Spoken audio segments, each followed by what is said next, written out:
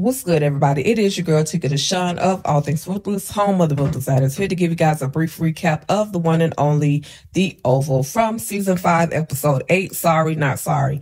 If Elf around and found out had a face, it would be this man right here, Manny Rakadushi. So the synopsis reads as follows. Simone decides to humble herself before Victoria for the greater good. Alan must choose which side to stand with when he's approached by the FBI. So in the last episode, we saw that Hunter let Richard and Priscilla know that they were required to sample his food prior to serving him. Now, of course, Richard took the spoon, which I'm yelling at the screen. Richard put that damn spoon down, but Richard picks up the spoon and samples it. Now, Priscilla, of course, is defiant. She's not with the shenanigans. She's not trying to sample anything because she says she's prepared the food and she knows that the food is good. And you, sir, are borderline on racism. Now, Hunter proceeds to let Priscilla know that he wants a taste of that big old booty because of the fact that his wife slept with her husband. Priscilla is not with the shenanigans. I don't know why Hunter proceeds to try her every time. So again, she proceeds to let the president know you are borderline on racism. And he says, racist? Racist? How can I be racist? My children are mixed. My wife is black. Like, sir, that's the classic, oh my God, textbook statement. My friend is black. My wife is black. My this. So anyway, Hunter, calm down with the shenanigans. But mentioning children, Priscilla proceeds to let Hunter know, yes, or she says to him, yes, you say you have children. Where are your children? And at that very moment, Hunter effed around and found out that you can't play with Priscilla because Priscilla does not play fair. And she proceeds to let him know that, you know, where are your children? And he shuts the heck up. They walk out. And then they are in the cafeteria area or the dining area where they prepare the food, of course, Richard is letting Priscilla know, you can't talk to him like that. You're going to get fired. What are you doing? And at the most inopportune moment, in walks the one and only Victoria. Now, Victoria is there to let the two of them know that she is going to require tea for her and Simone because, of course, Simone is coming there to make a visit. Now, Priscilla, she don't want to fool with Victoria right now. Victoria just does the most. Every time she's around Victoria or Priscilla, she does the most. It's almost as if she has to prove a point. Yeah, I mess with your man. And she literally rubs it in her face. She does this every time that she's around Priscilla. However, she continues to be mad, disrespectful to Priscilla. Now, if you're so afraid of a person, why do you continue to try to put your power in their face? Put the past, that the situation that you messed around with her husband. Why do you continue to do that to Priscilla? So anyway, Victoria makes her way over to Eli's office and she's there to, just to have a conversation. Of course, there's some small talk between she and Max, and it's a lot of yes, ma'am, no, ma'am, yes, ma'am, no, ma'am. You know how they go. So anyway, she sits down with Eli and lets him know, first of all, she's trying to flirt with him and she's like, Victoria, he's like, Victoria, we can't do that right now. We can't be seen doing this. We can't get caught. After that one little snafu of him having to run out of Victoria's bedroom like a little child in high school, he is definitely not trying to have one of those moments again where someone will walk in on them. So anyway, she proceeds to say that your wife better apologize.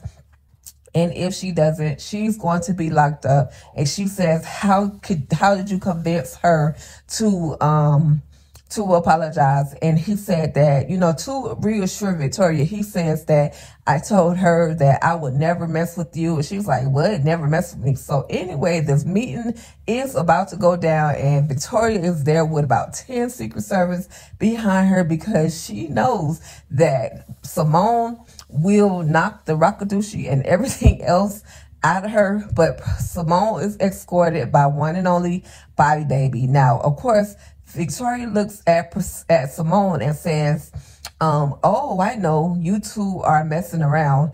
And unfortunately, Victoria, not everybody in the White House is messing around. Just because you are does not mean that everybody else is. So Simone has a seat, and Victoria, in walks Priscilla, and Victoria says that I didn't sleep with your man, but I did sleep with her man, after lying and saying that she didn't, mess around with Simone's husband. So anyway, you guys, then we see at the jail that this one and only Alan has been released from jail under the command or under the request of Donald. Of course, Kyle is there to pick Alan up. Now, I was a little nervous for Alan.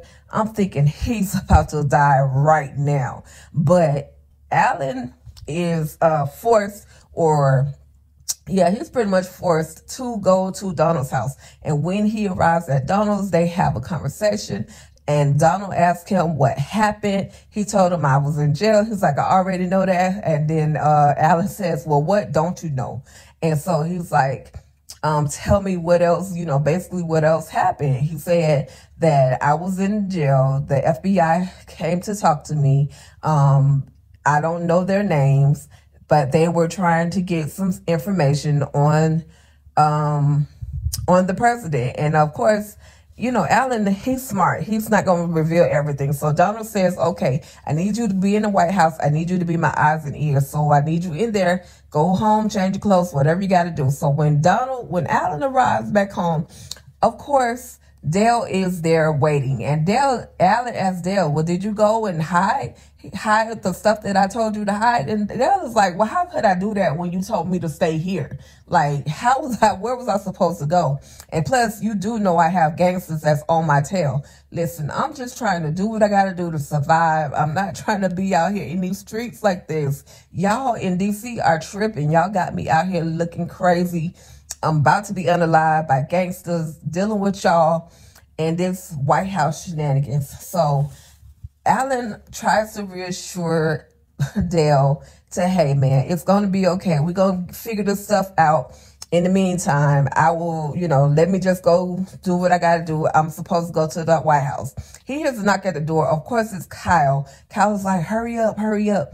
And so anyway, you guys, of course, hearing the voice of Kyle makes Dale nervous, and he's just ready to get out of there. He's trying to survive. So anyway, we see these two, and they are about to have this apology get started. Now, listen, Victoria tells Simone that she has to get down on her knees and apologize to prove to her that she is sincerely apologetic. Now, listen, I'm shocked at Simone. Like, girl, what you doing on your knees in front of Victoria? I can understand giving the apology, quote unquote, but now you on your knees apologizing and begging?